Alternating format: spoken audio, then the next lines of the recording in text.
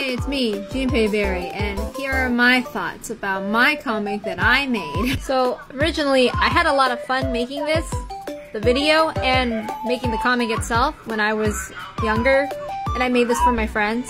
And I always like to read things out where I can actually use my hands and all that stuff, because doing it just straight up on TikTok or whatever is like, can't really voice it to my full ability, because, you know, you want to do these things with your body rather than hanging around a phone and speaking into it. And yeah, I'm making more videos like this, I don't care.